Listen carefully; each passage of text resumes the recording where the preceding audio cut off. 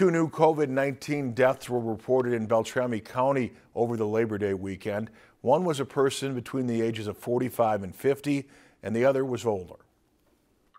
Well, one of the individuals was in their 70s, and they had been hospitalized for several weeks due to complications from COVID. And both cases did have comorbidities, but again, COVID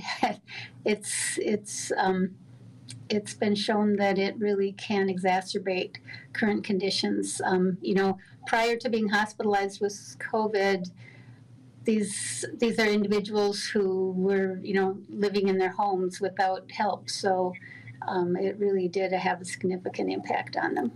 Borgen says 2 people are currently hospitalized in the county, and health officials are tracking 10 active cases in all. The 10 active cases is lower than recent numbers in the county, and health officials are excited about that, but keeping a close eye on things following the Labor Day weekend and with schools resuming in-person classes. Lakeland News is member-supported content. Please consider supporting Lakeland News today.